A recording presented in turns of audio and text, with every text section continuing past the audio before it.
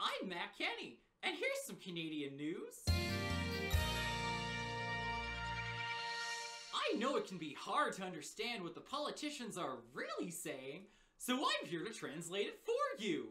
The report says that Commissioner Allen specifically can't parse out the effect of environmental campaigns hampering the oil industry from the impact of the general reduction in the demand for oil and gas. So how fair is it to blame environmentalists for the loss of jobs in the oil industry when we know that it is inherently a cycle of up and downs? Well, I think, as you can see in the report, the Commissioner could not conclude that the campaigns were the sole cause of project cancellations, pipeline cancellations, pipeline vetoes, and I think he's documented that the estimate of those project cancellations was between $100 billion and $129 billion.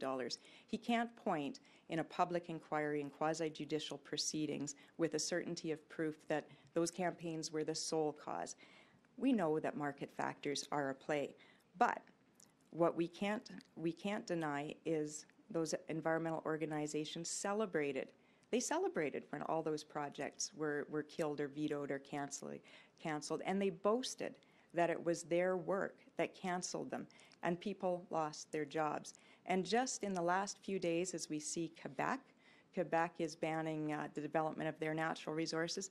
I saw this morning an environmental organization tweeting and taking credit for it, saying it took years of work to get to that point, years of work.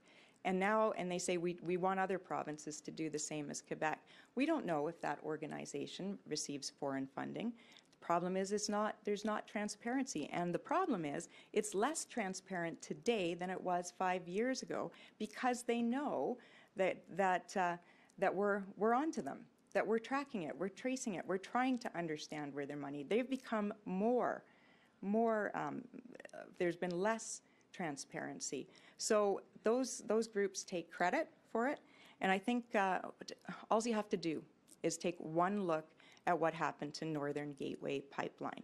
I saw that, I experienced it from day one as they stacked the regulatory proceedings with a mob the mic process. As they litigated when they didn't like the result, they had activists. I had a colleague that got molasses dumped on him to replicate an oil spill. These groups were real.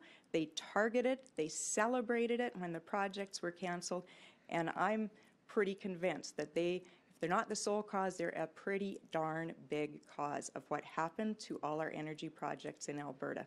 We needed a boogeyman Albertans can be mad at, and we went with activists. We took some heat for shitting on Albertan activists, so we're trying to shift blame to American activists. Some activists did an anecdote to one of my oil worker friends. So all activists are evil, and they killed your jobs with molasses or something.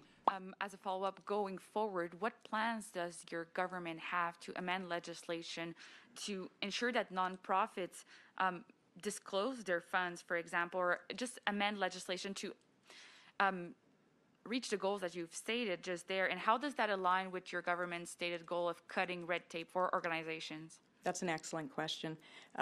There's a lot of recommendations in there about amendments to the Societies Act, and there's work underway. We're taking a look at all those recommendations and comparing it to our legislation. So that work is underway. And you know what? If something were to be amended that added red tape to save billions of dollars for the province and to save the energy sources of the future, I think that's not something that people would be too offended about. Now, the other thing that's important there is not only legislation in Alberta, but federal legislation. For the most part, a lot of these disclosure requirements are in the federal legislation.